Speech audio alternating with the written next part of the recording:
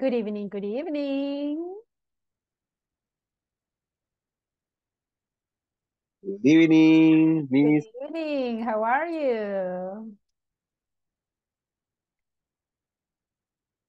Hello, hello, everybody. How are you? Welcome to the class.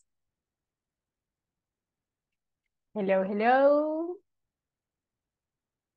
Welcome, welcome to the class, everyone. It's Friday. We are finishing the week. Good evening. Welcome, everybody. Welcome, welcome to the class. Good evening, good evening. Hello, hello, hello. Welcome, everybody. I can see some people already. Excellent. Thank you so much for being on time. Welcome, welcome, everybody. Good evening.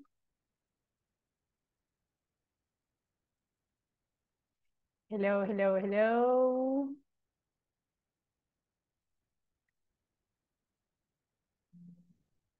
All right. Welcome, everybody. Welcome to the class. How are you? How do you feel?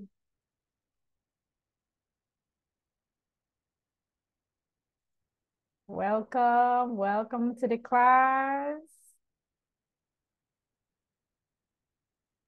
All right, welcome everybody. It's Friday.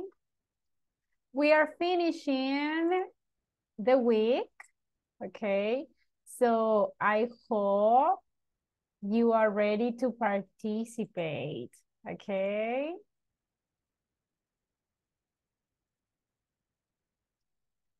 Right. Hello, hello. I can see some people are excellent. That's the attitude. A ver, ¿disfrutaron su día libre? Yes? No? Yes, teacher. Ah, very good. Did you work or not? No, ¿Trabajar? teacher. No? That's good. No, teacher. Excellent. Very good for you. Okay. Well, everybody, welcome. Welcome to the class. So, it's Friday. Estamos culminando esta semana. Ok. Así que espero que, como siempre, estemos listos para participar.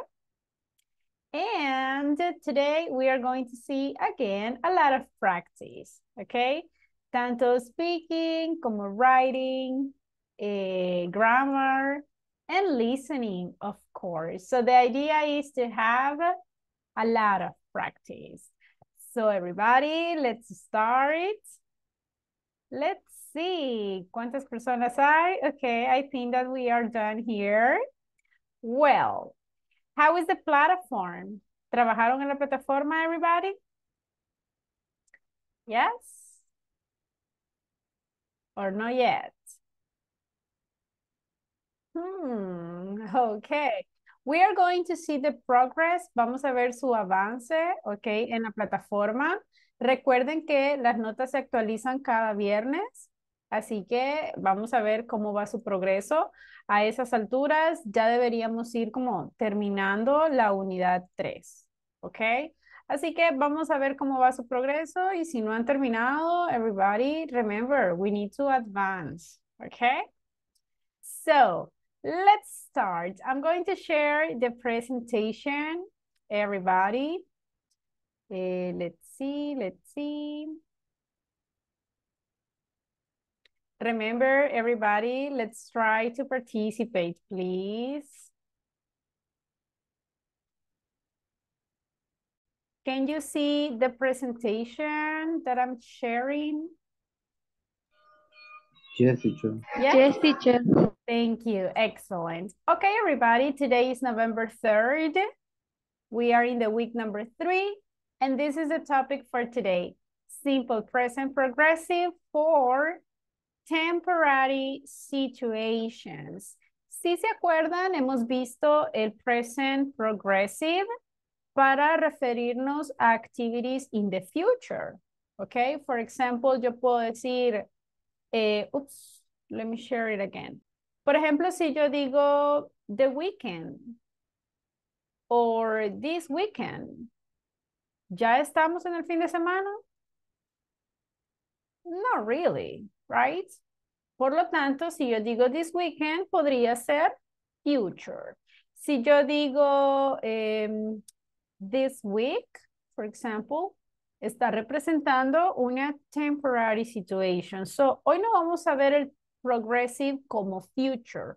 Hoy lo vamos a ver como temporary situation, es decir, esas situaciones que están sucediendo ahorita, en este momento. Okay? So this is the class objective. I need a volunteer, please, for reading the class objective.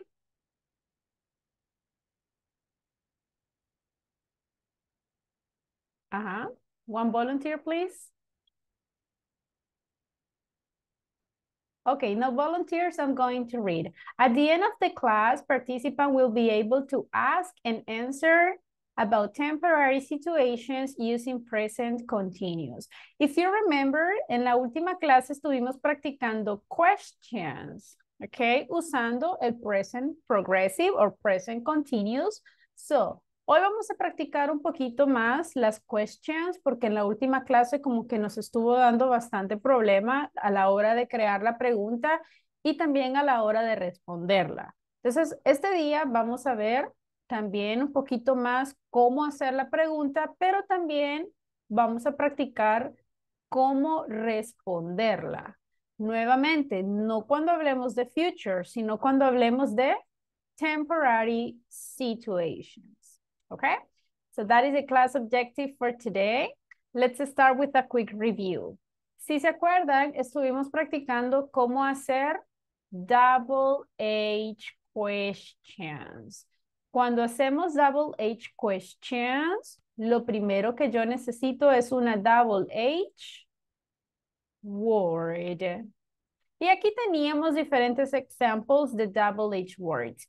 ¿Para qué voy a usar what? ¿Se acuerdan, everybody? ¿Puedo usar what for people?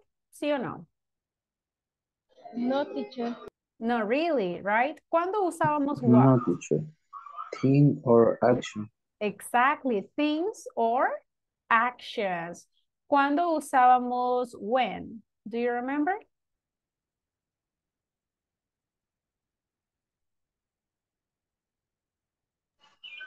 Time. Time, correct. How about where? ¿Cuándo usábamos where? Place. Exactly, place. How about why? Reason. Reasons, correct.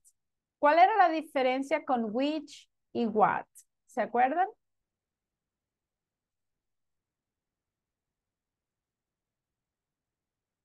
A ver, ¿cuál era la diferencia entre what y which? What do you think?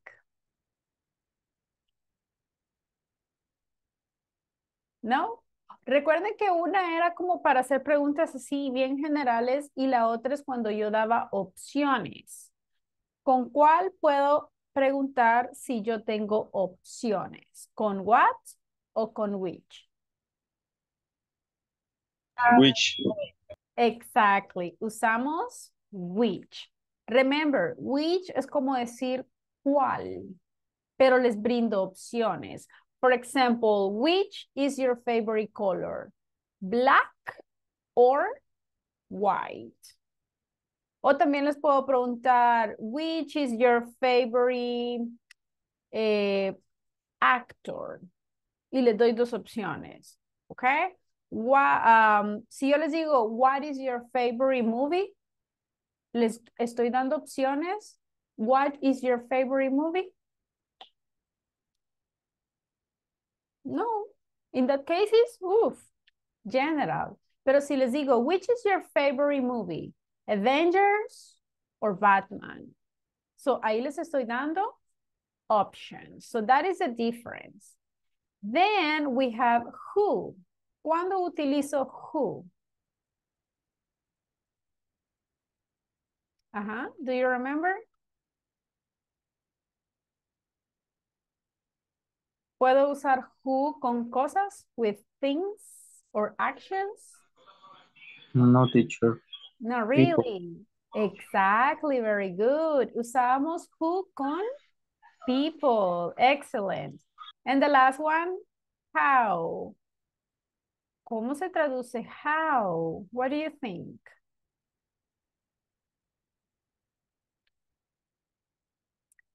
Ideas?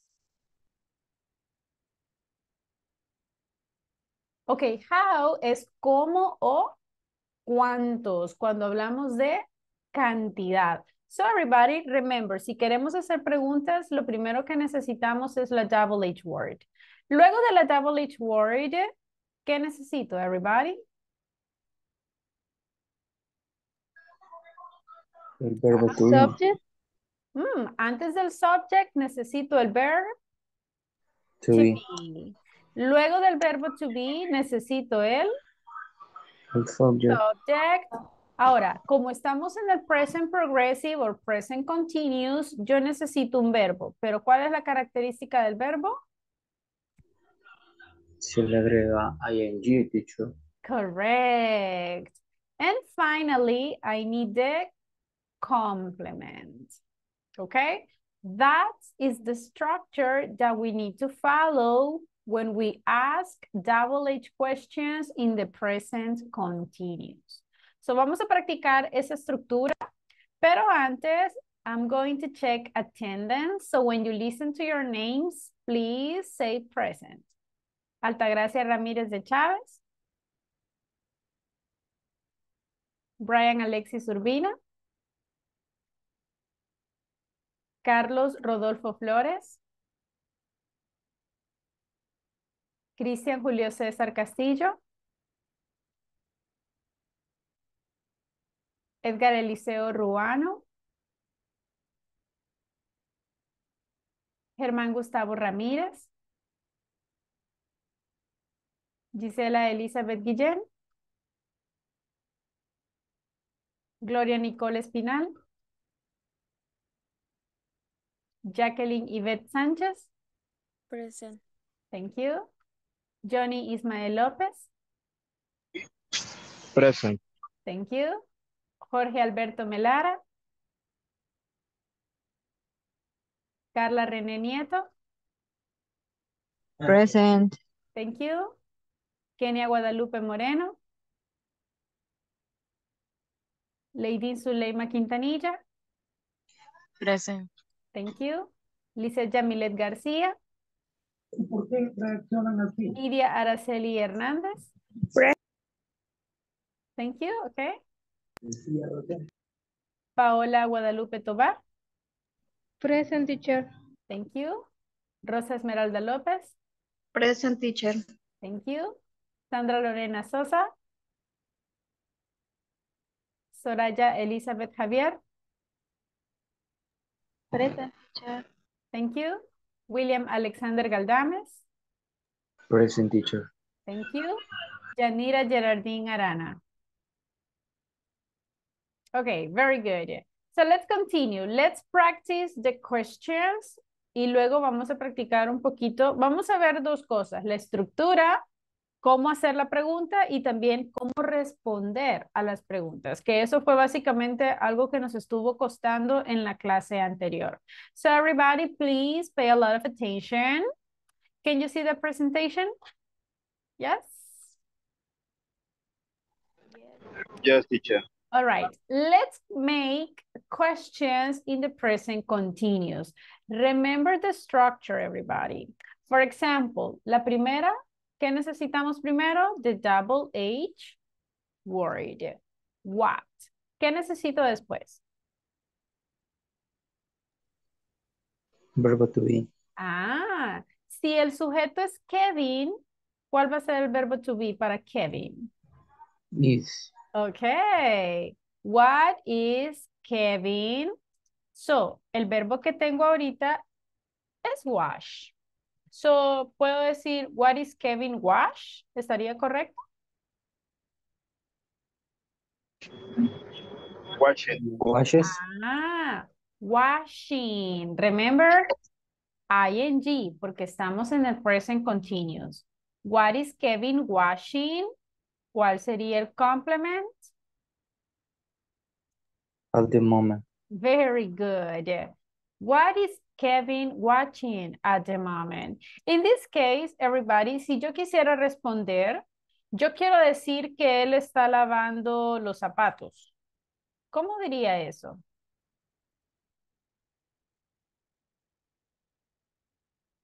Ujú. Está lavando los zapatos. He is washing He is washing. the shoes.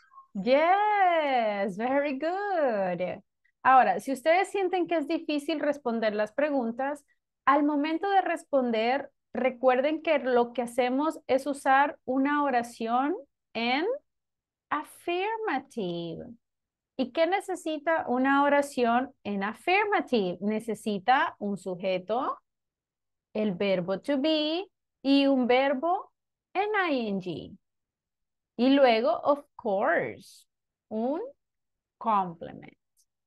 So, vayan fijándose cómo responder las questions, please.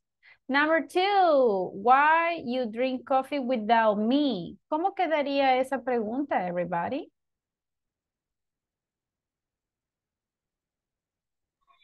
Why are you Ajá, drinking coffee ok. why me Without, without me? without me. ¿Qué creen que significa eso, everybody? Without me. Sin me. Exactly. This is like sin me. So, why are you drinking coffee without me? So, ¿cómo podríamos responder a esa pregunta? Why are you drinking without me? Ujú. Imagínense que su mejor amigo les pregunte o su compañero de trabajo, hey, why are you drinking coffee without me? Ujú. ¿Qué podríamos responder? Imagínense que yo quiero decir, ay, es que tú estás ocupado. ¿Cómo digo eso? Tú estás ocupado.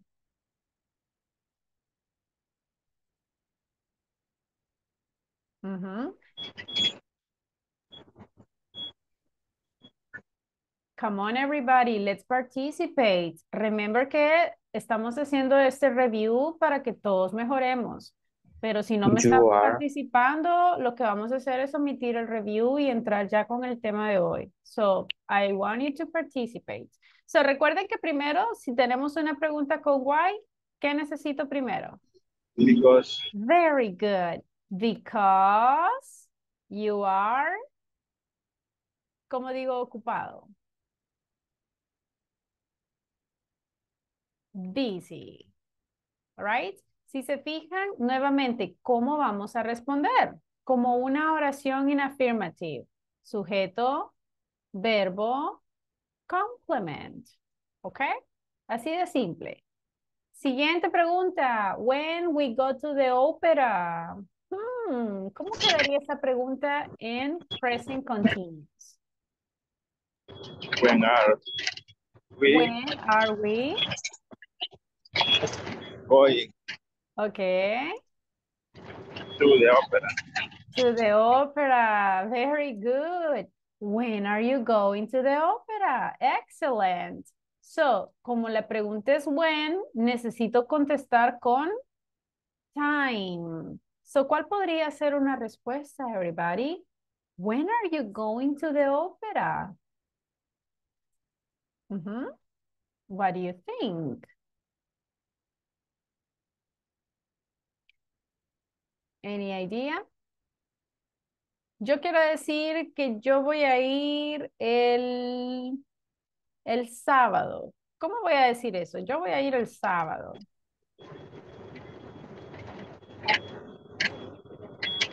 I am going I am going. on Saturday. Yes, on Saturday. Very good. That's the way that we can ask and answer. Very good. Now, let's see. Vamos a cambiar con diferentes sujetos. For example, what Ryan and Rob repaired now. So, si estoy hablando de Ryan and Rob, ¿cuál es el verbo to be que voy a usar? Are. Yes. What are Ryan and Rob?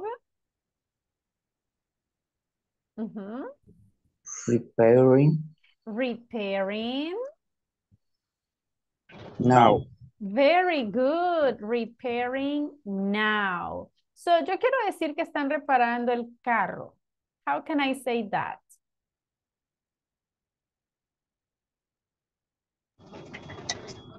They are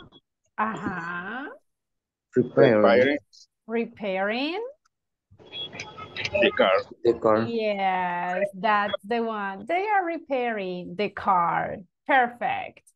Number 6, how you feel? ¿Cómo hacemos esa question?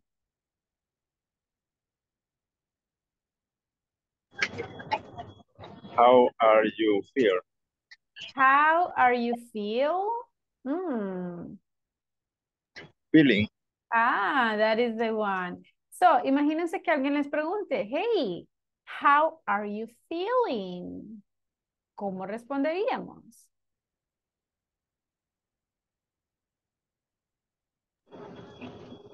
I am feeling. I am so powerful. I am feeling powerful. That's a good one. I'm feeling powerful. I'm feeling Amazing.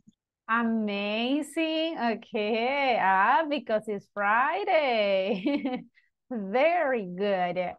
So, this is the way that we can ask, and this is the way that we can answer. Okay?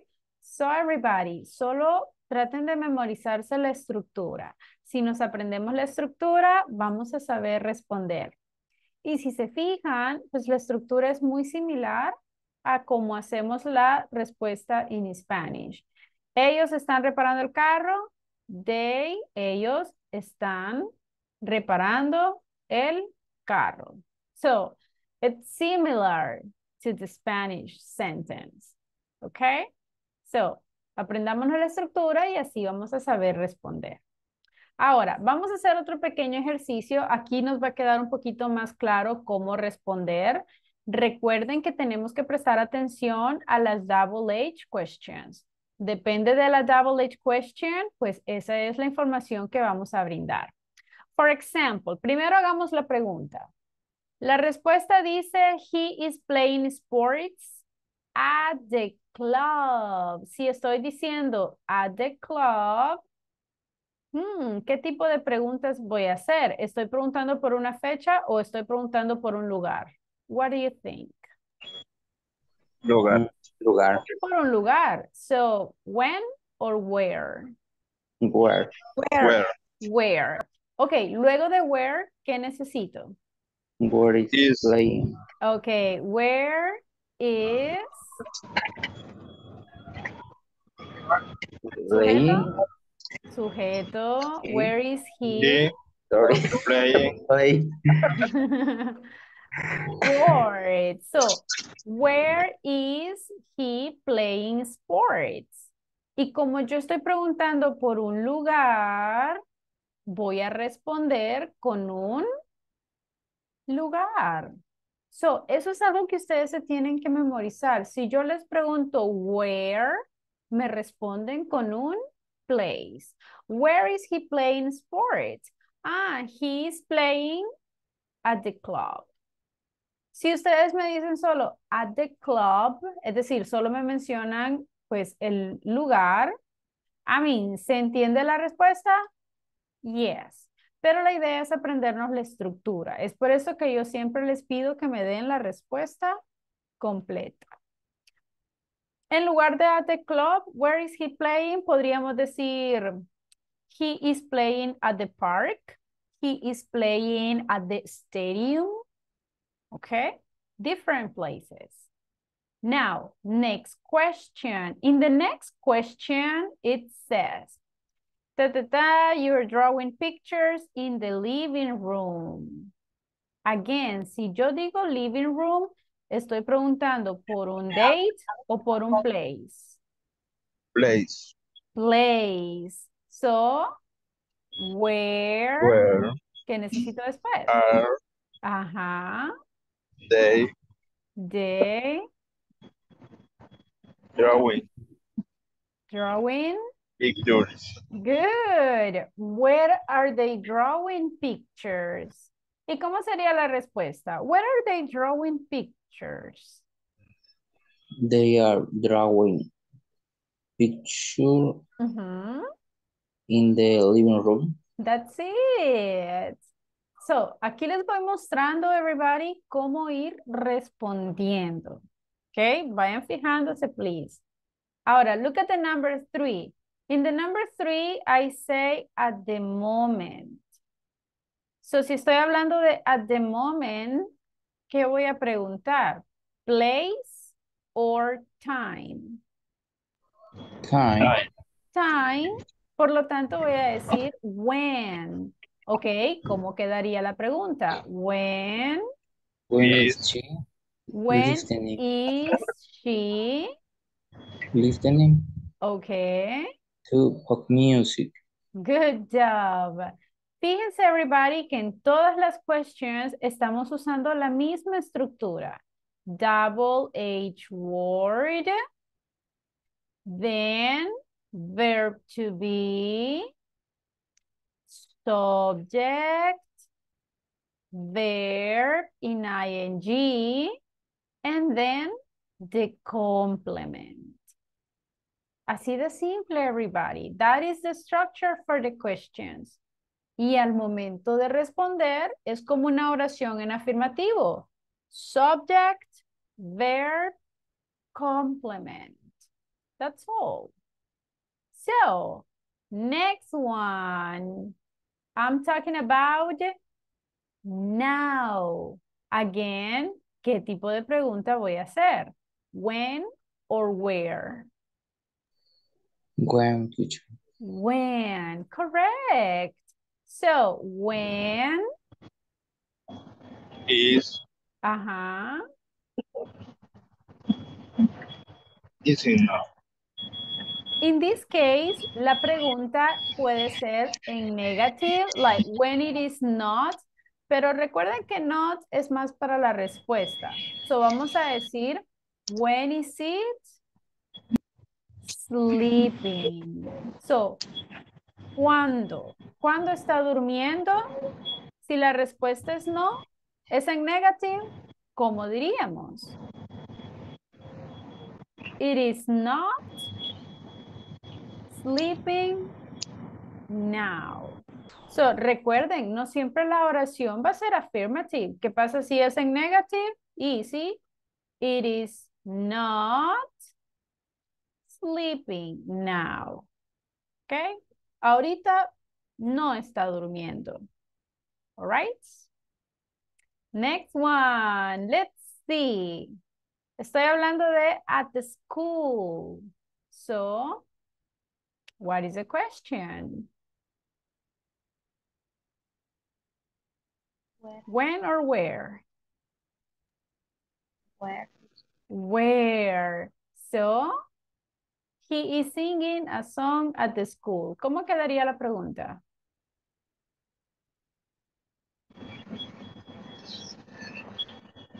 Is he Okay, where is he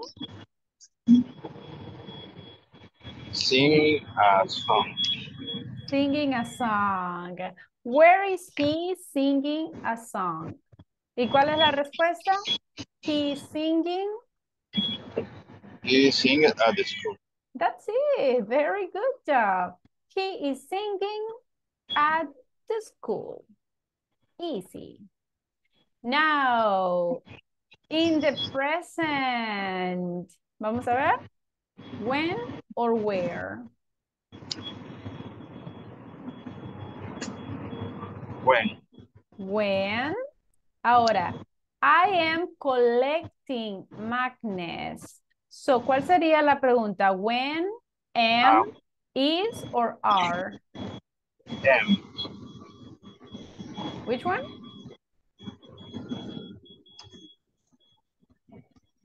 Am. Am? Am. ¿Seguros? I. Yes. Puedo decir when am I y luego collecting magnets. No. When are you? When are you? Are you? Much better. Remember que en este caso, si hacemos la pregunta con when am I, suena como que me estoy haciendo la pregunta yo misma, right? When am I collecting magnets? ¿Dónde estoy colectando magnetos? Suena raro, Sorry, right? Como que me lo estoy haciendo yo solita. En este caso es mejor con you, como que si alguien más me está preguntando, when are you collecting magnets? I am collecting magnets in the present. Now, the last one. We are taking photos on the beach.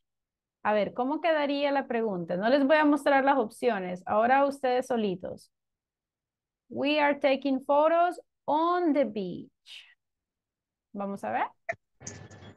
Where Okay, where?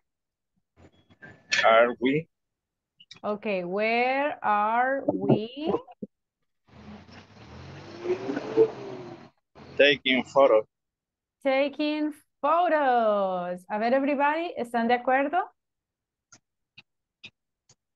Yes, teacher. Yeah, sounds good. Very nice. So, again, la estructura es la misma, everybody.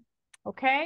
Y recuerden que al momento de responder solo tenemos que fijarnos con qué pregunta o con qué double H word están preguntando. Si dice where, respondo con un place.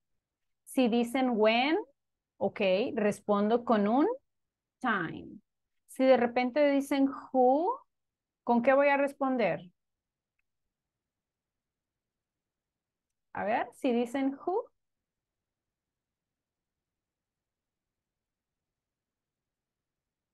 Oh my gosh, you don't remember? Si preguntan con who. People. Exactly, respondo con people. Si preguntan con why. Con una Razón. reason. That's the one. Excellent. Any questions so far, everybody? No, teacher, podría poner la número 7. Sure.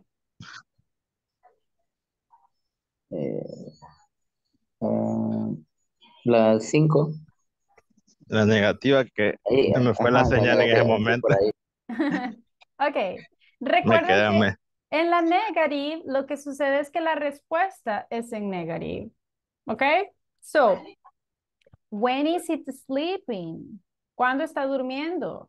Y la respuesta sería, it is not sleeping now.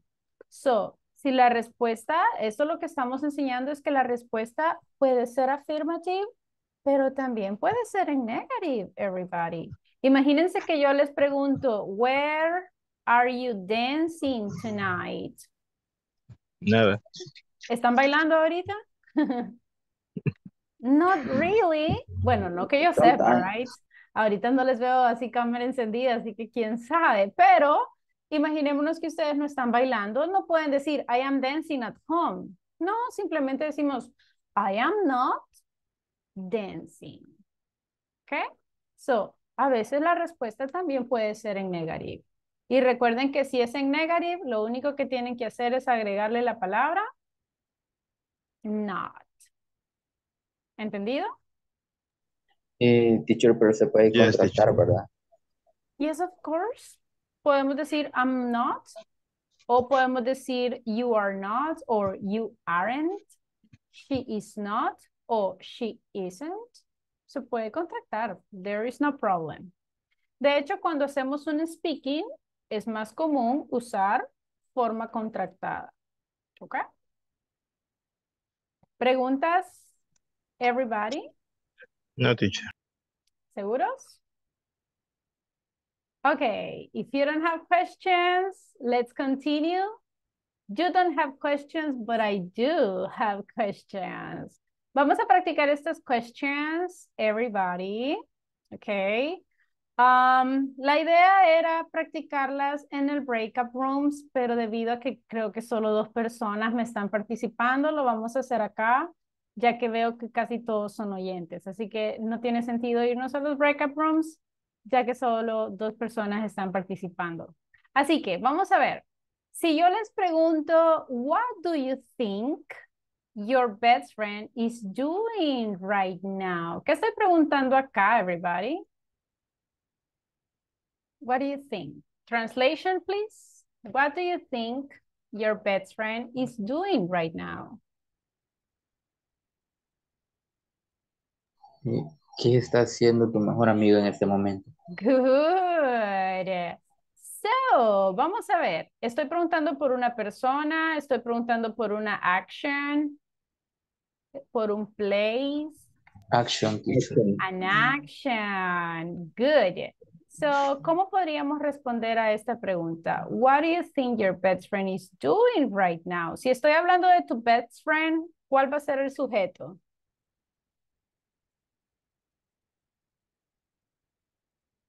A ver. No sé si se podría usar my best friend, teacher. Of course. My best friend. Ajá. Doing. ¿Cuál es el verbo to be para best friend? My best friend Is is doing. Is doing what? Is doing. What? No, is doing to Okay. wash. Okay, Wash remember. the, Piénsenlo en Spanish. ¿Qué está haciendo su best friend ahorita? supongamos que está viendo televisión. Perfecto. Ok, my best friend is viendo. How can I say viendo? watching. Watching TV. televisión. TV. TV. On Netflix. Necesito decir el verbo doing aquí. No. Sorry. No. If you see, let's imagine que yo coloco doing. So, tendría que decir, mi mejor amigo está haciendo mirando televisión. So, it's not necessary. Solo necesitamos un verbo. My best friend is watching TV. Good. A ver, ¿alguien más? What do you think your best friend is doing right now? Aparte de watching TV, ¿qué más creen que esté haciendo? Sleeping. Okay. My best friend is Sleeping. sleeping now. Cool. What else? My best friend is eating. Eating. Pupusas. Really? Okay. Very good. So, vayan fijándose cómo respondemos. Como preguntamos con what, estamos preguntando por una action, pues respondemos con una action. ¿Cuál es el orden? Lo mismo, sujeto, verb to be, verbo en ing, and complement. Simple as that. Now, let's move on to the second question. Question number 2 says, who are you celebrating Christmas with? ¿Qué estoy preguntando acá? ¿Con quién celebrarás? Vida. Navidad. Ajá, good job. A ver, ¿cuál sería la respuesta? Si estoy diciendo who, ¿con qué voy a responder? People. People, yes. En este caso podemos decir, yo voy a celebrar Christmas con, a ver, ¿con quién? My family. My Very family. good. Ok, ¿cómo sería toda la oración?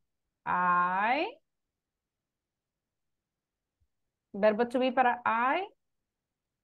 Hmm? I am. I am ¿Cuál es el verbo que estamos usando? Celebrating. celebrate Celebrating. ¿El que vamos a celebrar? Christmas Okay. Okay, I'm with celebrating Christmas. ¿Con quién? with My family. family. Very good. I'm celebrating Christmas with my family. ¿Y si yo quiero decir que voy a celebrar Christmas con mis amigos? I am celebrating Christmas with my friends. Excellent. Very good. So, look, siempre la estructura. Subject, verb to be, verb in ing, and complement. Y como yo estoy preguntando who, estoy preguntando por people. So, here we got people. Okay? ¿Se entiende, everybody, cómo vamos a ir respondiendo las preguntas? Yes? Yes, teacher. Easy or difficult? More or less. More or less. Okay, let's continue, everybody. Sí, yo creo que si hacemos una pregunta y una respuesta con cada WH question, creo que nos va a quedar como más claro ahorita. Exactly. Y ese es el purpose de esta activity. Por eso quería que la practicáramos así como un speaking, porque si se fijan, les coloqué una pregunta con diferentes double words para que ustedes pudieran practicarlas todas. So, ahorita las vamos a ir respondiendo acá juntos y se las voy a mandar al grupo de WhatsApp. Y en su rato libre, everybody, traten como de irlas respondiendo ustedes. Por ejemplo, háganse ustedes la pregunta, who are you celebrating Christmas with? Y piensen cómo la responderían. What are you doing on vacation? Y se van haciendo las questions y las van practicando ustedes solitos. ¿Ok? En la próxima clase, de repente puedo ir así, uno por uno. Ok, William, y les puedo hacer cualquiera de estas preguntas. Y ustedes tienen que aprender a responderlas. ¿Les parece? Yes. Así que vayan fijándose, please, cómo las vamos respondiendo.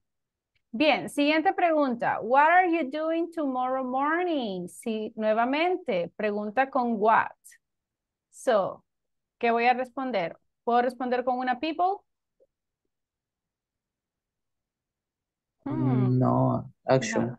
Action, exactly. So, what are you doing tomorrow morning? Recuerden que tomorrow, Saturday. ¿Qué A ver, estarás haciendo mañana en la mañana? correct. A I ver. am working. Okay, I am working tomorrow morning. I am drinking coffee. Okay, I am drinking coffee. ¿Quién más? Tomorrow morning. I am studying. Very good. I am studying. And remember, pueden irle agregando más complements. I am studying, for example, at university. I am studying English, or so on and so on. Recuerden que entre más details agreguen, pues mucha más completa sería la respuesta. Okay, let's continue. What is the next question? A ver, necesito un voluntario, please, que me lea la question number 4. Where are you going on vacation? Pretty good. Ok, si hago la pregunta con where, ¿qué voy a responder? Place. Con un place. Exactly. A ver, everybody. Where are you going on vacation? I going to the beach. I'm going to the beach. Imagine this. ¿Tendría sentido, everybody, si yo respondo con I'm going in December? ¿Tendría sentido esa respuesta? No, teacher. No, teacher. No. ¿Tendría sentido si yo digo, I'm going with my family? ¿Tendría sentido? No, teacher. No really, porque no estoy preguntando people, no estoy preguntando cuándo, estoy preguntando por a place. I'm going to the beach. A ver, ¿qué más? Another option, where are you going on vacation?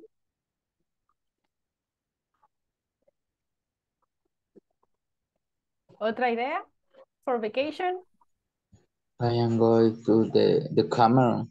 Okay, I'm going to the Cameroon. Sounds good. So look, a place. So, important. Por eso es que hay que tener active listening para poder escuchar la double H word. Okay? Now, let's continue. ¿Se entiende la pregunta número 4? Yes? Yes. Good. Okay, let's go to the question number 5. Why are you studying English? ¿Con qué voy a responder en la question 5? Because. Exactly. A ver. Because I... Ajá, a ver. Why? Why are you studying English? I am studying English.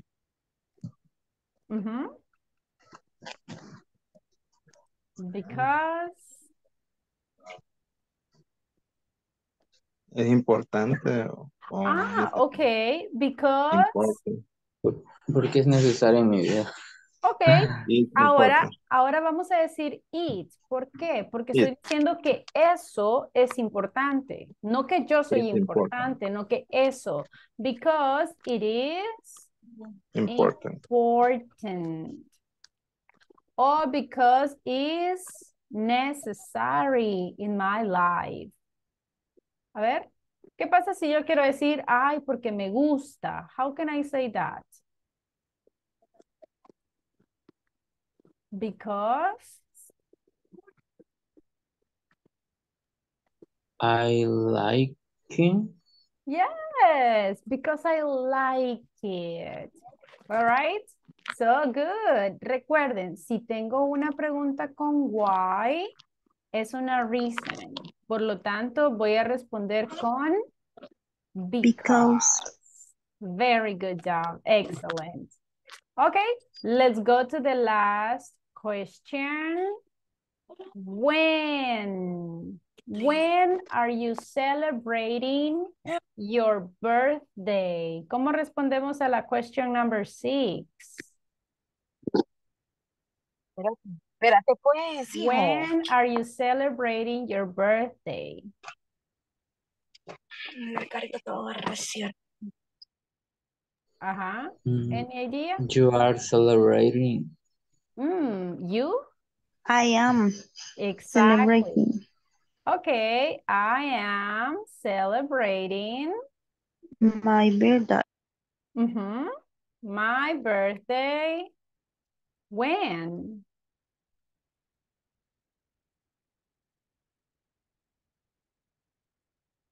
Ajá. Si pregunto when, puedo decir, I'm celebrating my birthday in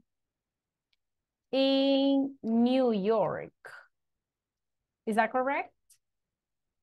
No, teacher. No, teacher. No, I'm not asking for a place. So, ¿cuál podría ser una respuesta? I'm celebrating my birthday. When? On December. On December? ¿El día? 15. Very good. 15 or 15? ¿Se acuerdan? 15. 15. Los cardinales, ¿verdad? Como que no me han practicado, everybody. Mr. Johnny, por favor, repeat, please. The cardinal. Oh my goodness. Imagínense, les hicieron examen sorpresa ahorita. Gosh. Okay, look at this, everybody. Remember, si yo pregunto con when, estoy preguntando time. So, ¿cómo responderíamos? I'm celebrating my birthday y luego me dan una fecha. On December 15th. ¿Qué pasa si yo quiero decir el otro año? How can I say that? I'm celebrating my birthday. ¿El otro año? The next year. Exactly, next year. I'm celebrating my birthday. Yo quiero decir, vamos a ver, hoy es 3, el 5 de noviembre. How can I say that?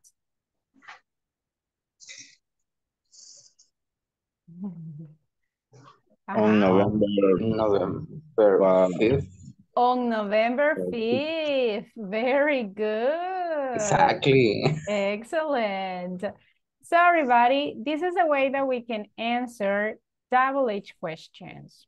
Okay? Repito, tenemos que aprender, everybody, el significado de cada double H word. Porque ya sea que pregunte en presente continuous, en pasado, en futuro, el significado de las double H questions no va a cambiar. ¿Ok? So, imaginémonos que yo les pregunte, no hemos visto el pasado, pero solo imagínense que yo les digo, who did you go to the party with? A ver, ¿qué estoy preguntando aquí? A ver. Who? ¿Con quién fuiste? ¿Quién? Ajá, ¿con quién fuiste a la? Fiesta. Fiesta. Good. So, ¿hemos estudiado el pasado? No. No. Pero yo ya sé que who es para people. Entonces, yo ya sé que party es fiesta. Así que vamos a decir con quién fui a la fiesta y se entiende. Entonces, yo ya sé que con who solo tengo que responder con una persona y ya. ¿Ok? Lo mismo sucede si yo les hago una pregunta en future. Imagínense que yo les digo, where will you eat? Este es future. ¿Ya vimos future? No, pero como yo entiendo que where es un place y el eat es comer, voy a responder con un place para comer. At the restaurant. ¿Ok? Entonces, el significado de las double H word es clave para saber responder las preguntas. ¿Entendido? Everybody? Yes, teacher. Yes. ¿Preguntas hasta acá? Okay. If you don't have questions, vamos a practicar en la plataforma. Vamos a resolver el ejercicio number 13 in the unit number 3. I'm going to send the questions that we just practiced on WhatsApp's group. Así que please, practiquen esas preguntas. ¿Ok? La próxima semana se las voy a hacer. Así que espero que para la próxima semana se acuerden todavía cómo responderlas. All right? Así que, everybody, let's go to the platform, please. Les voy a mandar ahorita también el enlace de la plataforma por si no lo tienen ahí a la mano para que abran la plataforma y resolvamos juntos el ejercicio, ¿ok? Para que así everybody avancen. Ya les voy a mostrar cómo va su progreso en la plataforma, please. Ok. Let's see. Let me share the platform. Can you see the platform, everybody? Yes? Yes, teacher. Ok, estamos en el ejercicio 13. Siempre hablando del present continuous or the simple present. Imagínense la primera pregunta dice, what, tomorrow. ¿Cuál sería la mejor question? What you doing tomorrow? What are you doing tomorrow? Or what are you do tomorrow? What are you doing? What are you doing tomorrow? So, si yo estoy preguntando con what, ¿con qué voy a responder? action. Good, that's the one. Next one. Where. ¿Cuál sería la mejor opción? Where do you work? Where you work?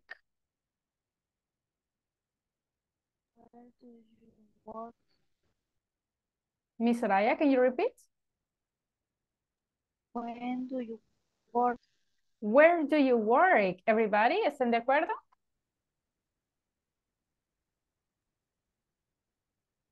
Yes, teacher. Yes. Y si pregunto con where, ¿con qué voy a responder? Place. Con un place. That's it. Very good job. Number 3. When is arriving at the party? She arriving at the party or she arriving to the party? What do you think? When is she arriving at the party? This one? Yes. Yes? ¿Seguros? Yes. Yes, Yes. teacher. Yes, very good. Excellent. Number 4.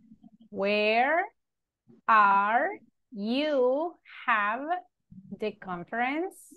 Where are you has the conference? Or where are you having the conference? Where are you having the conference? Okay, good job. And the last one, what doing now? What do you think?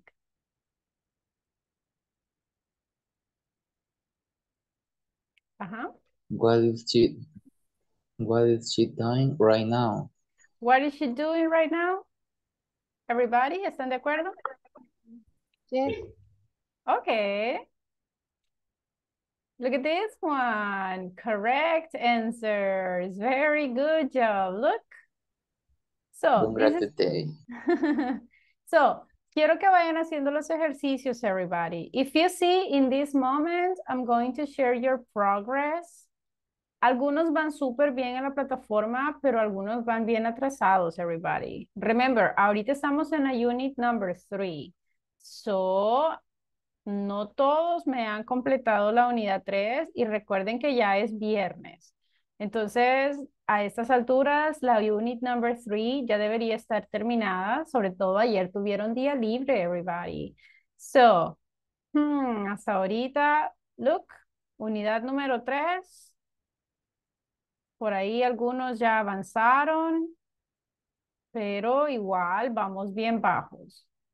Edgar ya la terminó, de ahí, casi nadie ha trabajado. Por acá, Jacqueline, Johnny, Jorge van súper bien. Al igual que Lisette, very good job. And over here, look, so far so good. I mean, ya empezaron everybody, pero no me han terminado. Mi Soraya sí, ya la terminó, vamos bien. Y hay otros que han empezado, pero no la han terminado. Recordarles, everybody, que la plataforma no es opcional. De la plataforma sacamos sus notas. Y si no trabajan en la plataforma, no van a tener nota. Por lo tanto, automáticamente estarían siendo reprobados. ¿Ok? Por lo tanto, plataforma, it's important, everyone. ¿Ok? Be careful with that. Bien, preguntas, everybody, con la plataforma, con el topic que estamos viendo. Any questions so far? No, teacher. Thank you. Okay, very good. Now, everybody, let's continue. Now, we are going to continue practicing the present continuous. Siempre va a estar relacionado con las questions que hemos estado practicando. Ahora, look at this one.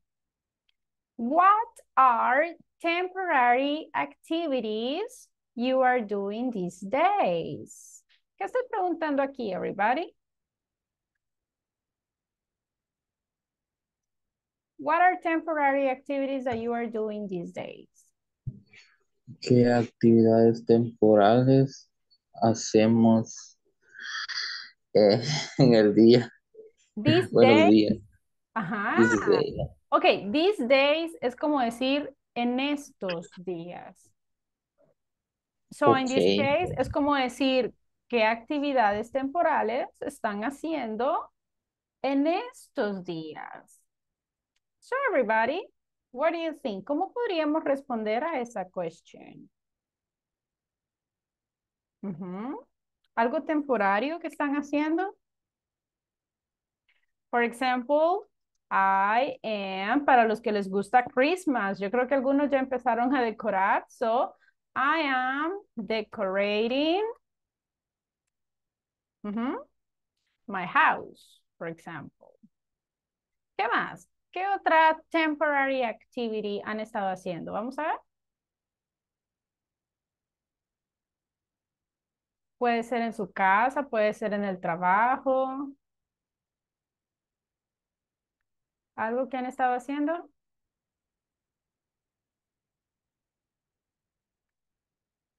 Come on, let's participate.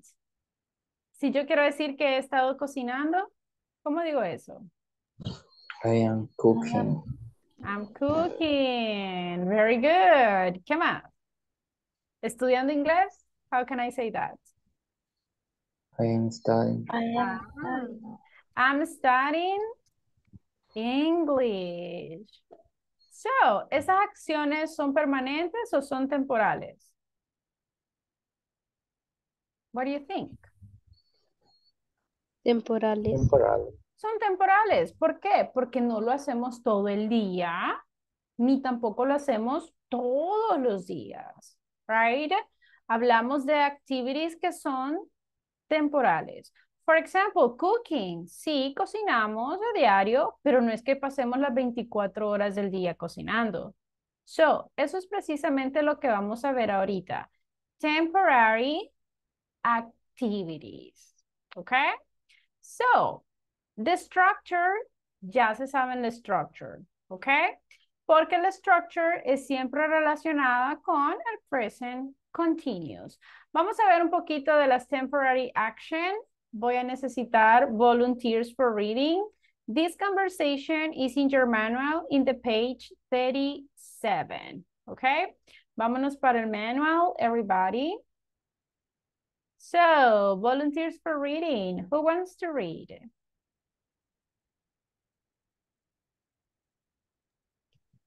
Me, teacher. Thank you, Johnny. You will be Ever. Who else? I need another volunteer.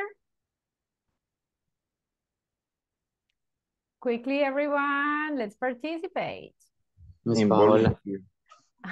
Okay, Miss William, Paola. thank you. Paola or William? Who wants to read? Miss Paola. Okay, she's not Let's go, saying Miss. anything. Okay, William, you will be Beth. Okay? Johnny, you start. Go ahead. Okay. Hi, Beth. Long time no see. Who are you? Hello, Ever. What are you doing this day? I am okay. Okay, well, I am working on the new project. And also I am taking an English course this day. How about you? That sounds great. What's a Coincidence? Thank you. coincidence? I'll start talking an English course. English is essential at the workplace this day. I know a colleague who completed the course in taking a training in England this day.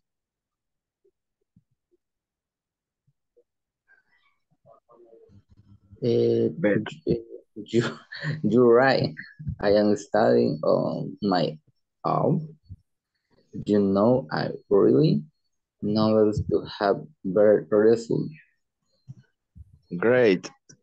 Well, I am doing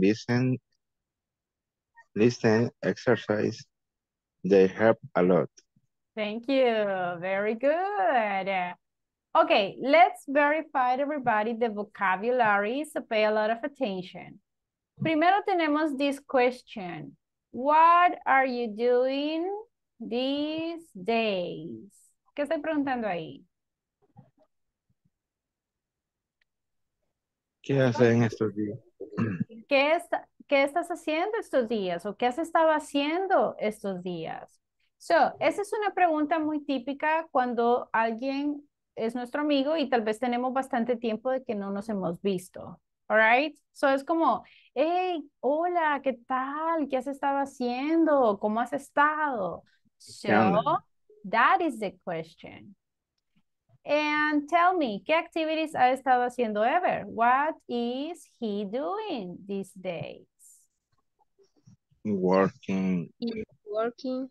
He's working on a new project. ¿Qué más?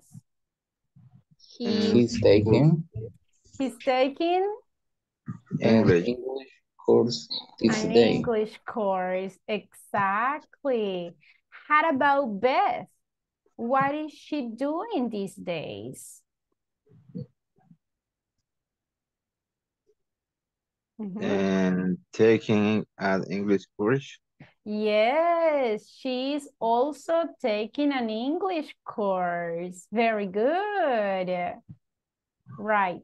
In this case, everybody, imagínense que yo les hiciera la misma pregunta a ustedes. Hey, everybody, what are you doing these days?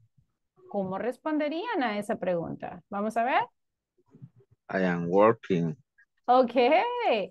I am working these days. ¿Qué más? I am taking I am an English studying. course. Okay, I am taking an English course. ¿Qué más? I am studying. I am studying. Good. Oops. ¿Qué más? A ver, si quiero I I decir am am que drinking coffee.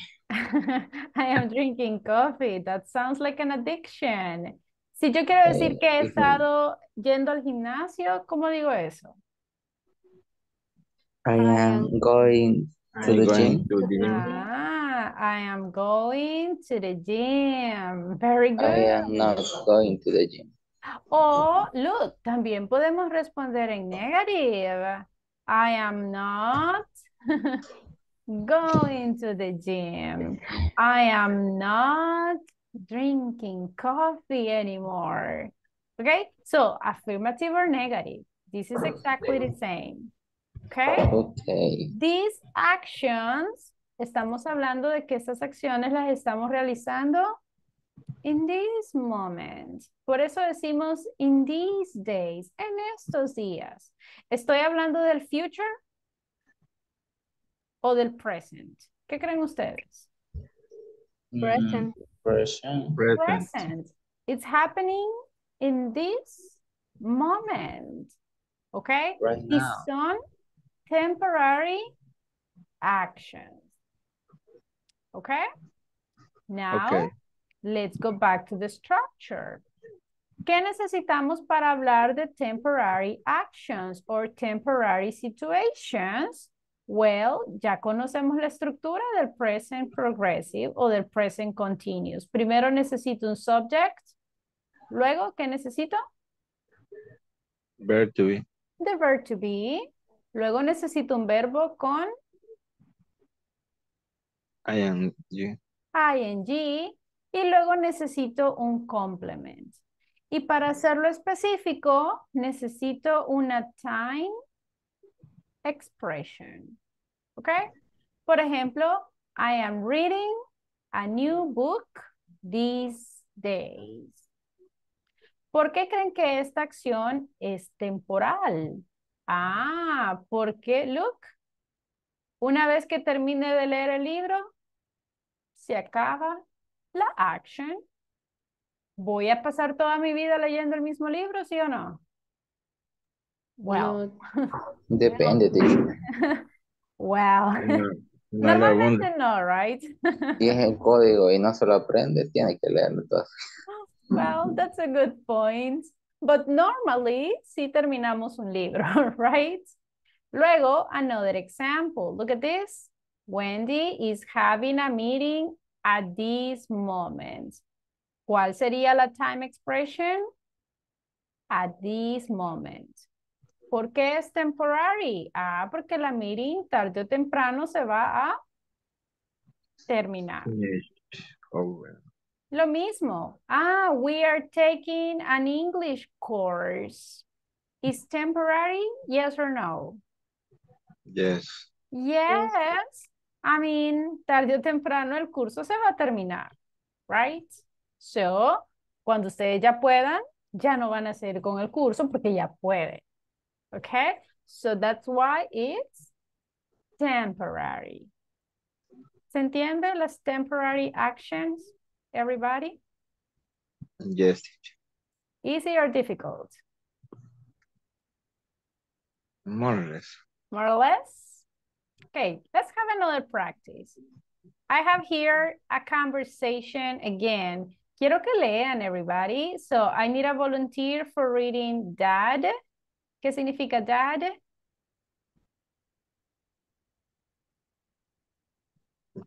Padre, Ajá. Y tengo car. Carl es el su hijo. nombre. Yes. A ver, ¿quiénes quieren leer? Volunteers, please. Let's go. Go ahead, Mr. Johnny. Go ahead. I'm ready. Excellent. Okay. Okay. Hi, Cards. It's me. How's it going? Oh, hi, Dad. Everything's great. So, are you studying for your exams? Oh, yeah. I'm working very hard this semester. Semester. Good. So, what are you doing right now? Are you studying? Oh, that right now I'm watching a baseball game. Baseball? Or who's playing? The Yankees and the Red Sox. Really?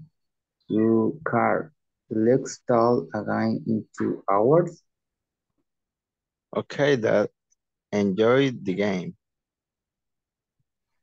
You do, but please try and study for your exam. Very good. Excellent pronunciation, boys. Amazing. Yeah, very good Thank you, miss. job. Thank you, All right. teacher. Look at this one. Eh, Let's verify the vocabulary. What is he doing right now? ¿Qué está haciendo Carl in this moment? Is he studying? No. Mhm. Watching What is he doing right now? the baseball game. Watching the baseball game. So, who is playing? The ¿Quiénes Yankees. están jugando? The Yankees and the Red Sox. Again, we answer with people. So, look at this question, y esta también es una question importante. How is it going? Esa es una pregunta sumamente común in English, everybody. How is it going? Es lo mismo que preguntar, how are ¿Cómo te está you? yendo? Exactly. How is it going? Es como cuando nosotros en español decimos, hey, ¿cómo va todo? Right? So, es como decir, hey, ¿qué tal? ¿Cómo estás? ¿Cómo va todo? So, no siempre les van a preguntar, how are you? No siempre les van a decir, how are you feeling? Posiblemente les hagan esa pregunta. How is it going? How is it going? How is it going? ¿Y cómo podemos responder? Everything is, y aquí ustedes deciden qué adjetivo colocarle. Si todo va bien, everything Fantastic. is great, everything is fantastic. Y si me está yendo mal, ¿cómo diría? Everything is Bad. bad. Everything is terrible. Okay? So again, si se fijan, las preguntas están en present continuous. Now, I have a picture right here. So everybody, what are they doing? Look at the number 1. What is he doing right now? Temporary action. He's reading, ¿cómo sería periódico? Newspaper? Newspaper. Very good. He's reading a newspaper. Very good. Okay, how about the number 2? What is he doing? He is Washing He's dishes. washing the dishes. Good job. Number 3, what is she doing? She's drinking the Coca-Cola. Okay, she's drinking Coca-Cola. I think that is lemonade. Okay, we can say she's drinking lemonade. Cool. How about the number 4?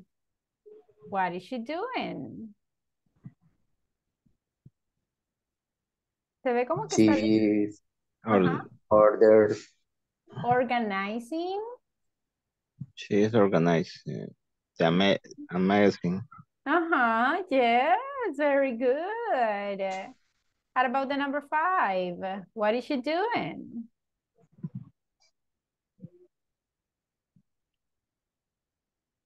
She's calling.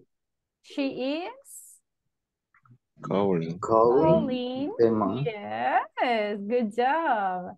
Number 6, what is she doing? Well, what is he doing? He is eating Eating the apple. People. Eating an apple. People. Okay. Sorry. Cannibal.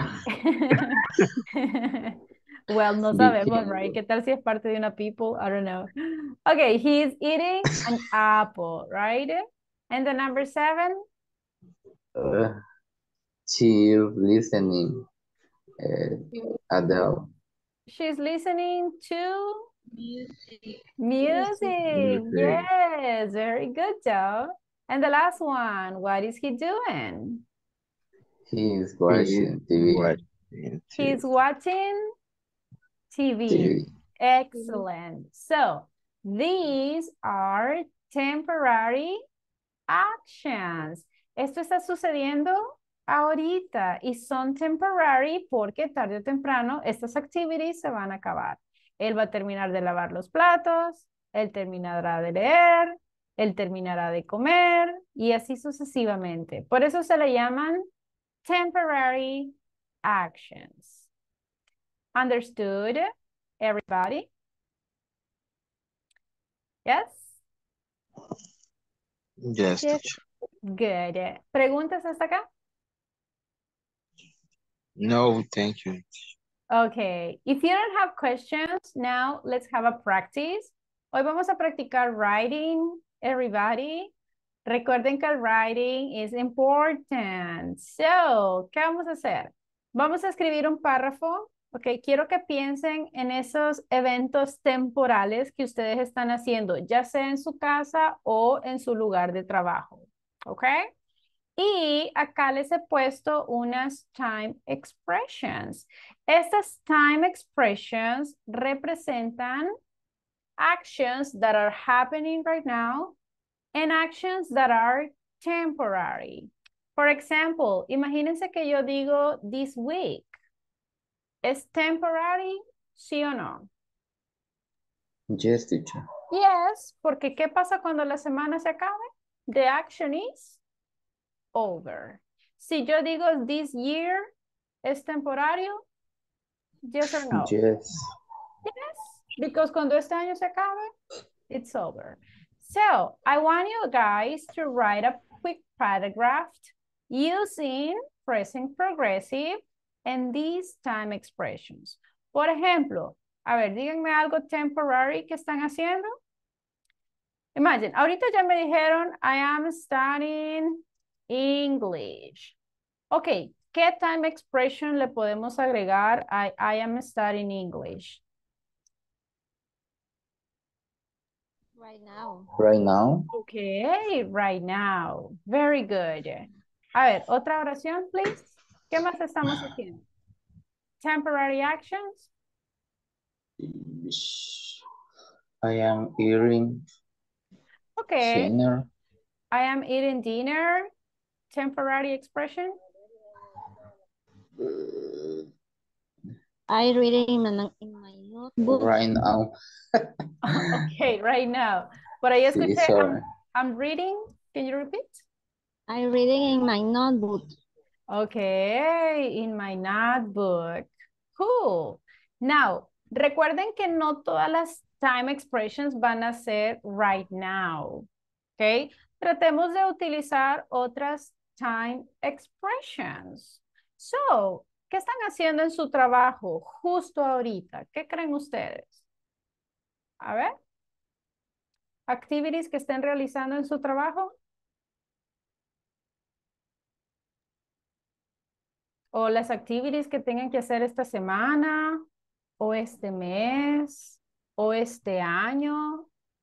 Quiero que piensen en ese tipo de oraciones. Por ejemplo, pensemos en algo para esta semana, this week. A ver, díganme una activity que han estado haciendo esta semana. Pay the staff. I'm sorry? Pay the staff. Paying the staff. Okay, I am paying the staff. ¿Cuándo? This week. This week. Very good. Yeah. Now, quiero que cada vez que escriban una oración, me escriban una time expression diferente. Si ya me usaron right now, well, ya no me utilicen right now, utilicemos otra. Por ejemplo, a ver, ¿qué activity han estado haciendo este año? Vamos a ver. This year.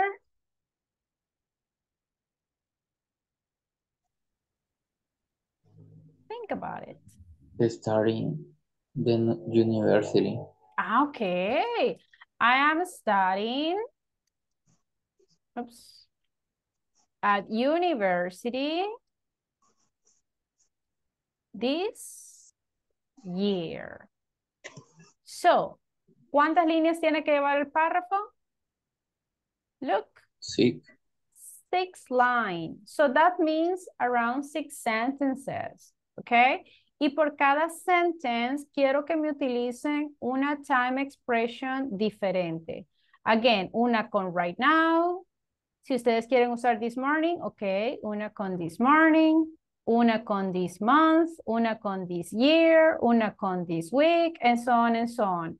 Pero no me estén usando la misma en todas las oraciones. ¿Entendido? Yes? Ahora. Yes. Be careful with the spelling, ¿ok? Ahí asegúrense que el autocorrector no los engañe, please, porque a veces se olvidan de una letra o me cambian una letra. Recuerden que en English, everybody, con una letra que escriban mal, it's wrong. Recuerden comenzar con mayúscula y finalizar con un period. How are we going to do this activity? I'm going to share with you a link, everybody. Look. And you have to write your full name. And here you are going to write your answer. Cuando terminen de escribir su respuesta, le dan clic en enviar. No envíen el screenshot. Aquí no es necesario que tomen la captura de pantalla porque automáticamente yo voy a recibir la respuesta. ¿Entendido? Yes? Yes, teacher. Very good. Okay, everybody, I'm going to share the link on WhatsApp's group, and also I'm going to send it here on Zoom. For this activity, we have 10 minutes. Okay? I already sent the link on WhatsApp's group, and I already sent the link here in the chat. So everybody, open up the link and complete the exercise. If you have questions, please just let me know. Tienen 10 minutos, everybody. Be careful with the spelling. Cuando hayan terminado, vamos a revisar algunas de las respuestas. Ok, las vamos a leer aquí en la clase. So go ahead. You have 10 minutes.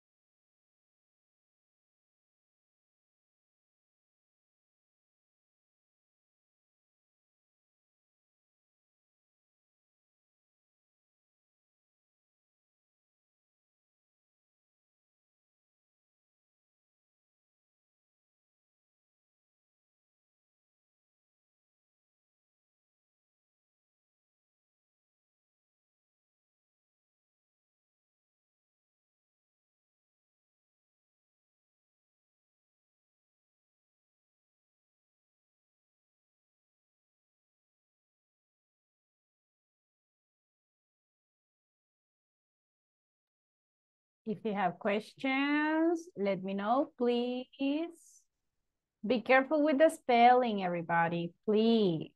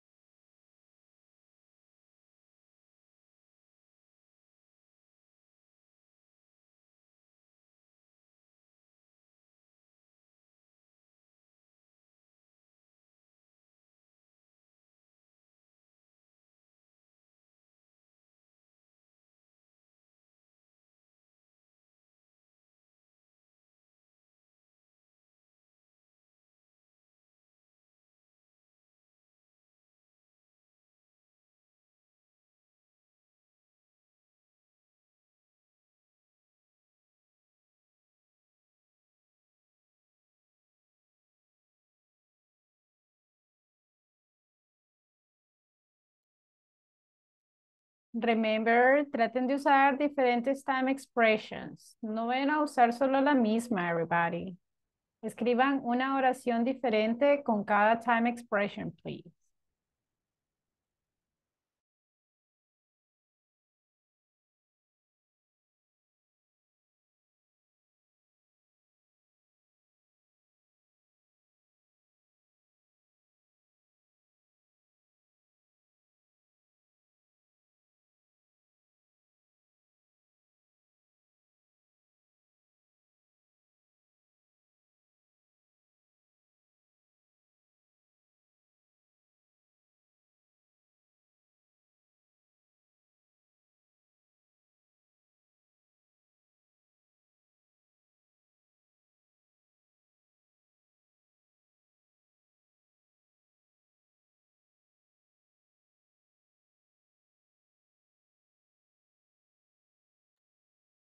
5 more minutes.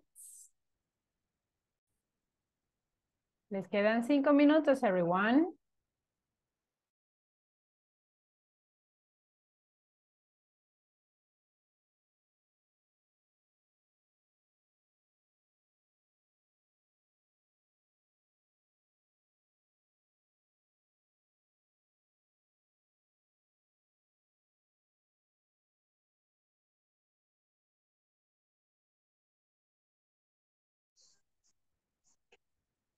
Teacher puede poner la time expression.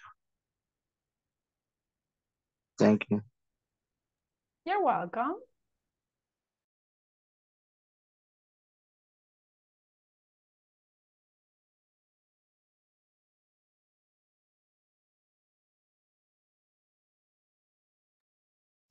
Puede usar next year, teacher. O solo las que puse. In this case, si me dicen next year, ya sería future, porque estamos hablando el próximo año. En lugar de next year, podemos decir this year. Okay. Ujú. Thank you. You're welcome. If you have questions, everybody, just let me know, please.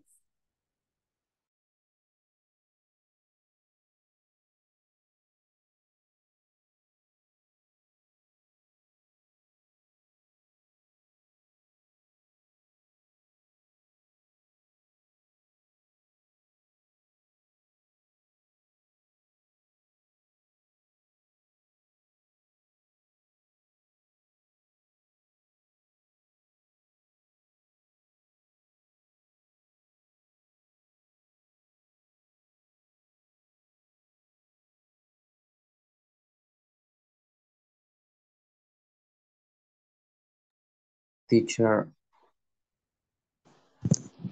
Yes. teacher, ¿cómo se dice planilla de aguinaldo? Planilla. De aguinaldos. Ah, okay. You can say Christmas bonus. Podría escribirlo. Sure. Let me check.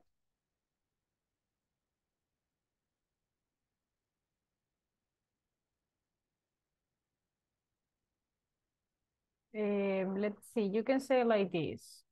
Worksheet. Worksheet es como planilla. Okay. And you can say Christmas bonus worksheet. Like this. Christmas bonus es aguinaldo. Worksheet es planilla. Okay? Christmas bonus worksheet. Thank you. You're welcome.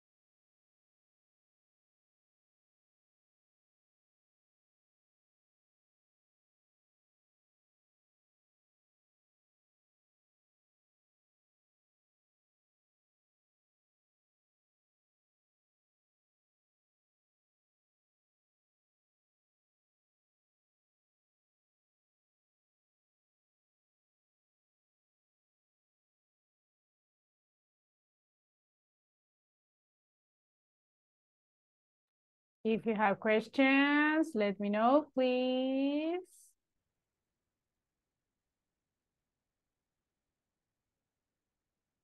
I can see 1 people already sent it. 10 minutes already passed. Everybody, 10 minutes. Let's start sending, please, your sentences.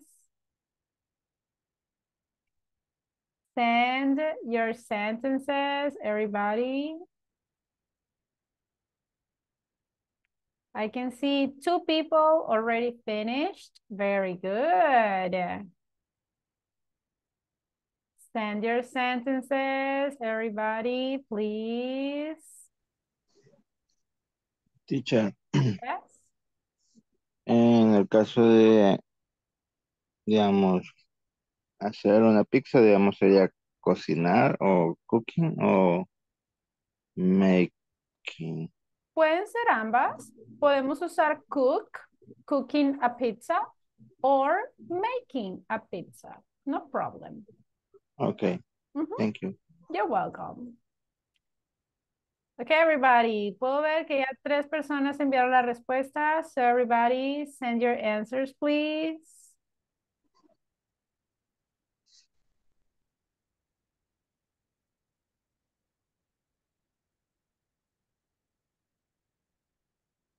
Go ahead, go ahead. So we are going to start checking the answers. We are going to read some of the sentences. So I'm going to share with you some of the answers. I'm not going to share the names, no worries. So let's start with this answer. Look at this, everybody. Vamos a ver si están correctas. I am elaborating contracts in this week. Very good. Now, en este caso, everybody, si usamos this week, la palabra in no es del todo necesario. Podemos decir simplemente, I'm elaborating contracts this week. Okay, la palabra in, it is not necessary. I'm checking my emails tomorrow. Sounds good. I'm not going to the cinema. Lo mismo, si decimos this month, it's not necessary to say in this month. Ahora, very good sentences, very good spelling. Just don't forget to add the period at the end. Then it says, where, okay, aquí está why, como que está de más, okay? Be careful here. We are not traveling, lo mismo, this year. No es necesario decir in this year. I'm visiting my family in, bueno, supongo que aquí querían decir this weekend. Be careful with the spelling. Si se fijan, una letra hace la diferencia, everybody, porque ya si digo they en lugar de this weekend, ya se entiende como ellos. So, el significado de la oración acá cambió. I'm resting, lo mismo, this Sunday. Cuando hablemos de días de la semana, siempre se escribe con mayúscula, ¿ok? Very good sentences. Hemos estado usando diferentes time expressions, así que good job. La estructura súper bien. Solo en algunas letritas que se nos fue un poquito por ahí, pero por lo demás, very good answers. Excellent, excellent. Okay, let's move to another paragraph. Okay, look at this one. In this case, says, I'm studying to university this year. Sounds good. En lugar de decir to university, decimos at. Okay? I'm studying at university this year. I'm eating dinner right now. Very good. Y estamos colocando el punto final, así que excellent job. I'm watching the class at the moment. Aquí hace falta una letter T, okay? I'm watching the class at the moment. It says, I'm running in the park this morning. Cool. I'm checking the Christmas bonus worksheet this month. Nice. Christmas, va con mayúscula, please. I'm visiting my family these days. Very good sentences. I liked it. Very good job. So everybody, me gusta este párrafo. Estamos haciéndolo súper, súper bien. Okay, I have someone else. Vamos a ver esas sentences over here. I'm checking the WhatsApp's group right now. Okay, I like that one. Let's see. I'm cooking soup this morning. Good. También estamos agregando el punto final, así que excellent. I'm losing weight this year. Okay. I'm waiting for my mom. Okay, I think that is a misspelling. I think that it has to be a letter M this month. And what is, well, I'm having a celebration today. Very good. I'm reporting the observations this semester. Very good sentences. De hecho, están perfectas, solo quitándole la N y es M. De ahí todas las oraciones están perfect. Excellent job. Excellent, everybody. Creo que estamos mejorando muchísimo en lo que es el writing. Very good job. Okay, let's see. Let me open up another answers. Okay, look at this one. Veamos estas respuestas. It says, I'm cooking soup these days. Very good. I'm eating apples right now. I'm reading a book this month. I'm drinking coffee this morning. I'm playing soccer this week. I'm washing the dishes today. Perfect sentences. Excellent job.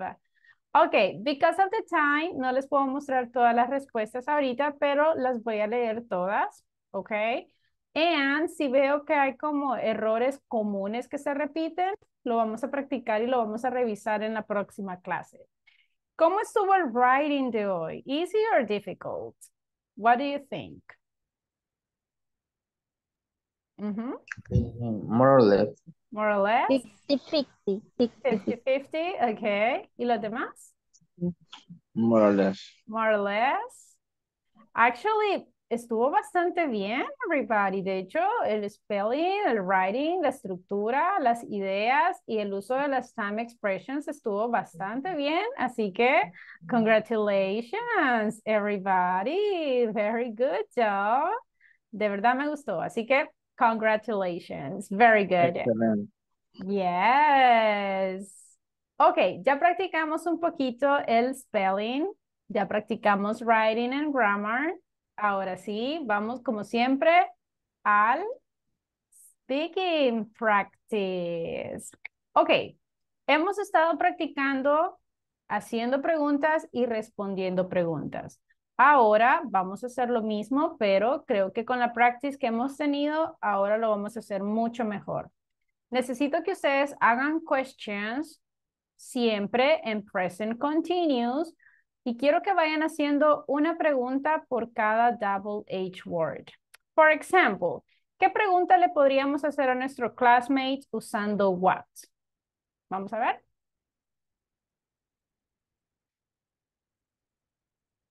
Una pregunta con what?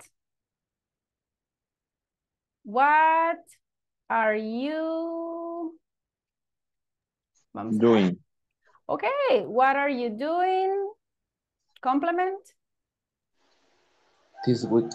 Very good. Look, hey, what are you doing this week? Y quiero que su classmate responda, I am, y no sé, ahí me dicen una action. Luego quiero que le hagan una pregunta a su classmate con when. ¿Qué pregunta podríamos hacerle a nuestro classmate con when? When. When are you?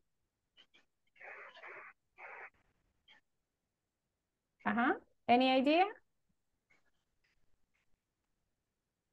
Remember, when. ¿Qué significa when? ¿Cuándo? ¿Cuándo? Yes, ¿Cuándo? okay. When are you? A ver, un verbo con ing.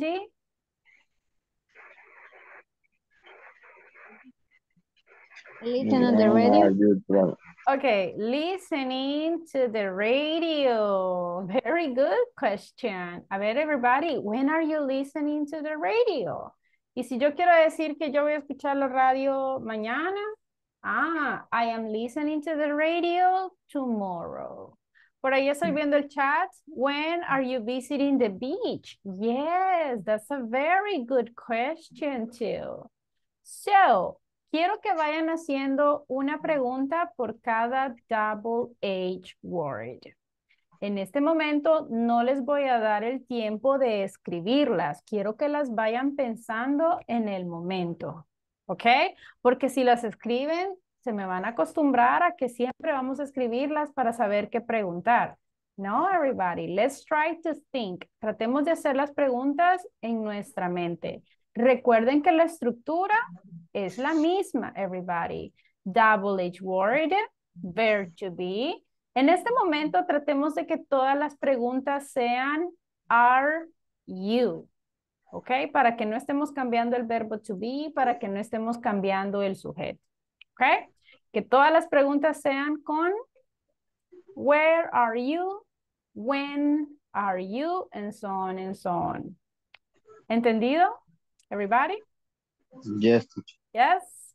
Ahora, quiero que intenten, please, responder a las preguntas que les está haciendo su classmates, please. Tratemos de dar details. Ahora, vamos a ir a los breakout rooms. Espero que, bueno, espero que alguno de ustedes sí practiquen, please. Remember, everybody. Tratemos de practicar al menos en estos minutos que nos quedan de la clase. Entremos a los breakout rooms y tratemos de practicar. ¿Todos listos? Yes? Everyone? Yes. Ok, a partir Yes. de este momento, no more Spanish, please. Let's go, everybody. Enter to the breakout rooms. Let's go, let's go.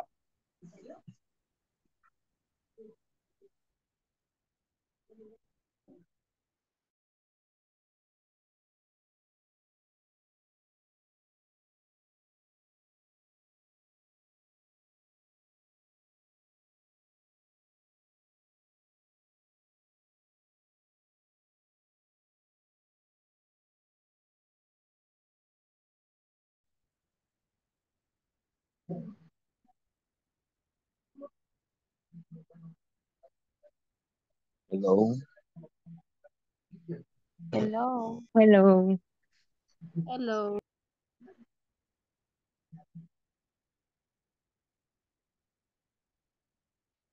What are you doing this weekend?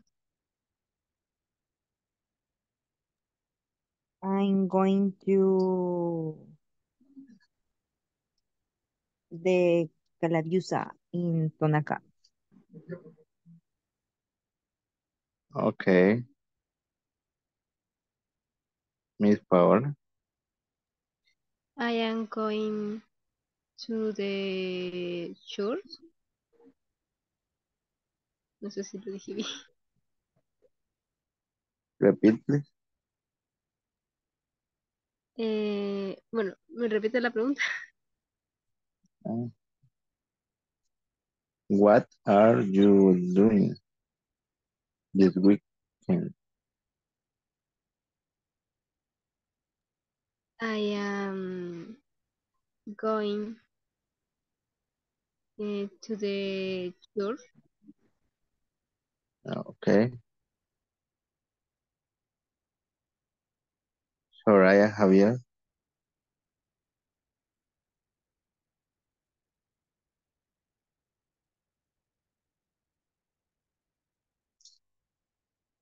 And when are you? No. Entonces, I am checking the payroll in the morning. Okay. Okay, and con next question. Where are you celebrating your graduation? I am celebrate graduation November 20, On 20, November. November. Of November. Preposition on November. On November 2025. Sería 25.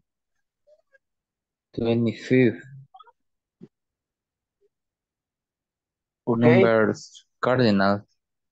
Okay. Perfect. Next question. Okay. Con WH question. Okay. When? When are you celebrating your birthday?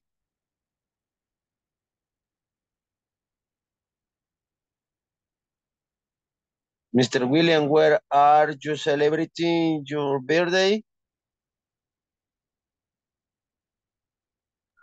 I am celebration. Celebrity. Okay, I am celebrating.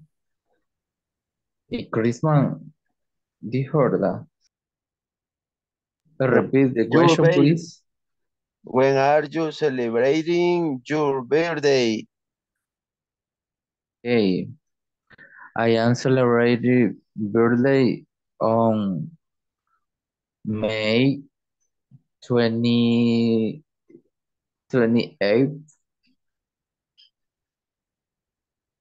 Okay. Okay. Okay.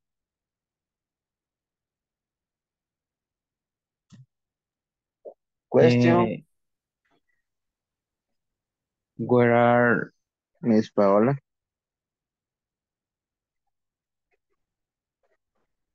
When are you visiting your family?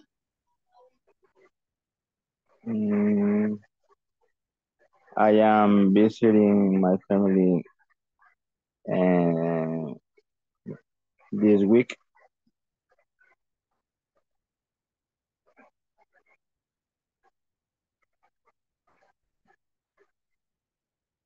Carla René.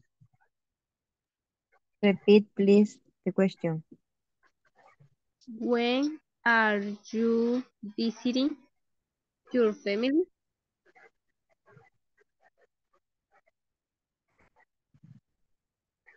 I'm visiting my family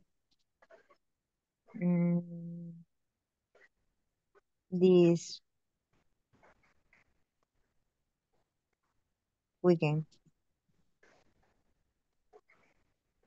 Okay. Okay. Miss Paola. Sí, yes. Next question. Okay.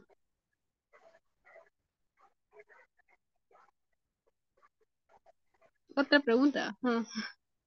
Yes. Okay. Where you going on vacation? Okay. I am going to the park in this month. Okay.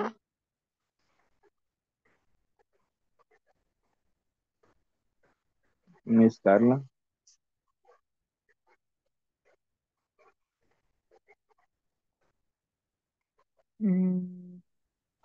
The question is?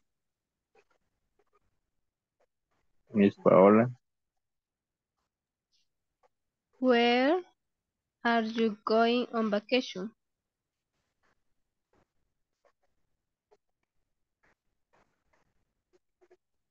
I'm going to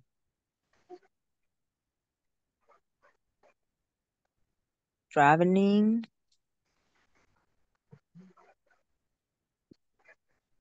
I going. I'm going. And I'm going to vacation. Bueno, no quitemos eso, sería I'm going to It's necessary because it is important. Is Because I necessary linking. in this, en Ajá. estos tiempos, pero no sé cómo se dice en estos tiempos. This moment or this time? This moment. This Yes, moment or this this moment. time. This moment Okay. es como más común. In this moment. This moment. Okay. Miss Sosa, where are you going on vacation? Because that is the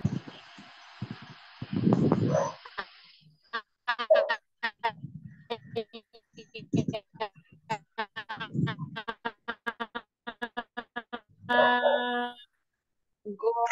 I am go.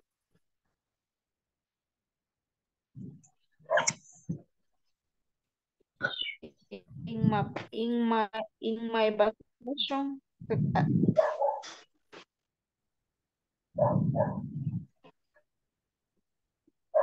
No le escuché. No listen. No I listening. am going at the Okay. beach in vacation. I am going to the beach on vacation. Uh-huh.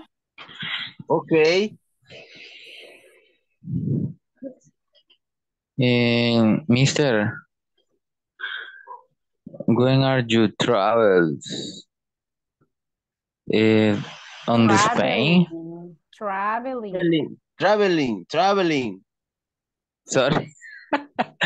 Sorry. When are you traveling to Spain? I am no traveling to Spain. And you, Miss Sosa?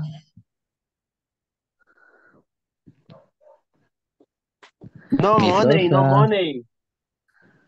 Miss Sosa. She's sleeping. Me too. I don't. Me too. I am not traveling Oh, vacation. okay. Don't have money. Why are you traveling? And you, Willie?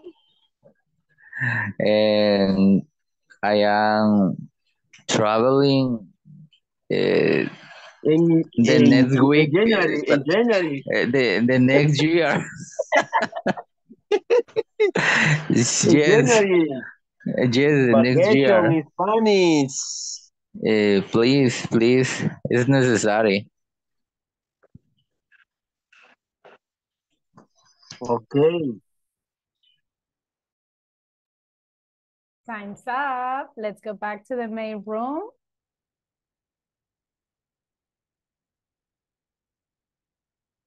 Okay, we are going to wait for everybody. Time's up.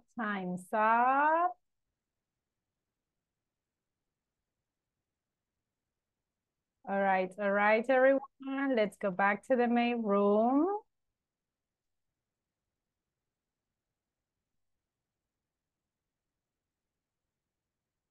Ok, yo sé que por conexiones, because of the connection, a veces no nos podemos entrar a los breakout rooms. Pude ver que ahí algunos tenían problemas.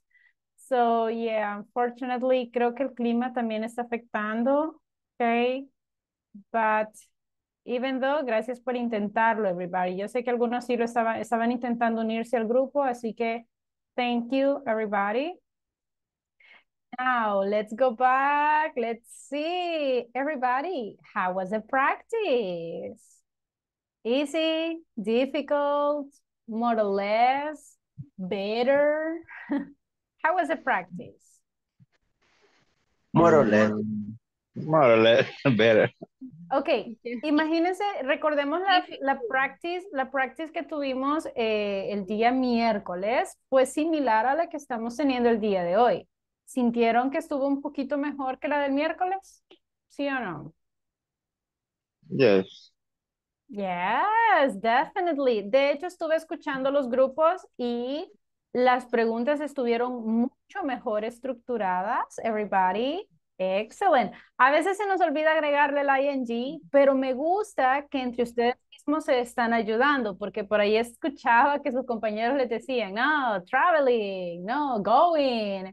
Entre ustedes mismos se van ayudando y esa es la idea, everybody, porque recuerden que somos un equipo, hay que ayudarnos entre todos, así que very good.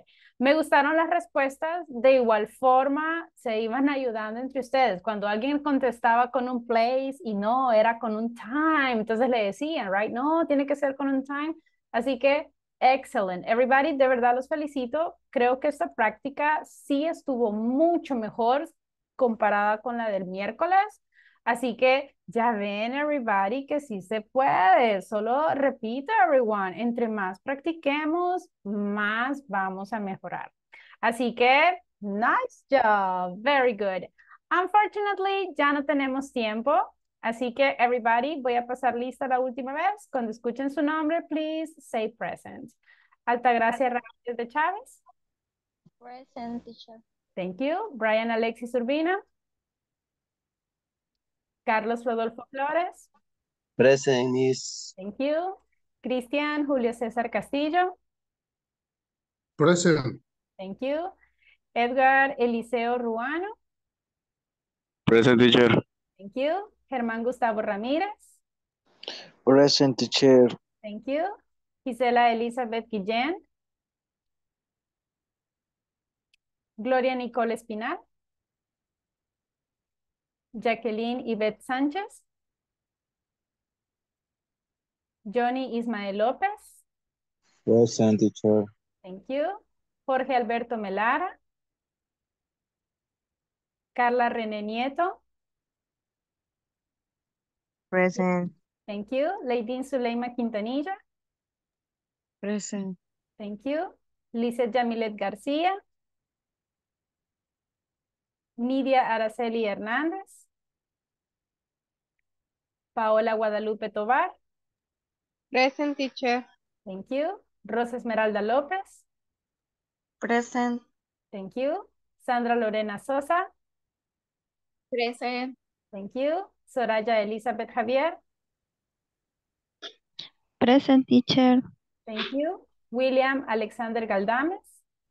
Present, teacher. Thank you. Yanira Gerardine Arana. Okay, very good, everybody. This is all for today. Today is Friday, así que hoy no hay winners, okay? Voy a dejar que todos vayan a descansar ya. Have a good weekend and see you on Monday. Goodbye, everybody. Good night. Goodbye, goodbye, Miss. Bye. Bye-bye, teacher. Happy weekend. Bye, Miss. Nice We hope to see A you nice soon. weekend.